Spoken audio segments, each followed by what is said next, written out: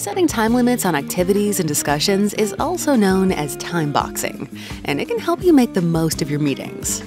The timer is one of Mural's facilitation superpowers, so any facilitator in a Mural can use it. To use the timer, just click on the timer icon on the top toolbar.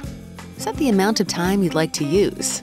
Then, select the sound you'd like to play when the timer goes off. Or if you don't want sound, select None. Then, start the timer. When the timer is running, a countdown clock will appear in the top toolbar, letting everyone know how much time is left. When time is up, the sound you selected will play for all of the people in your Mural.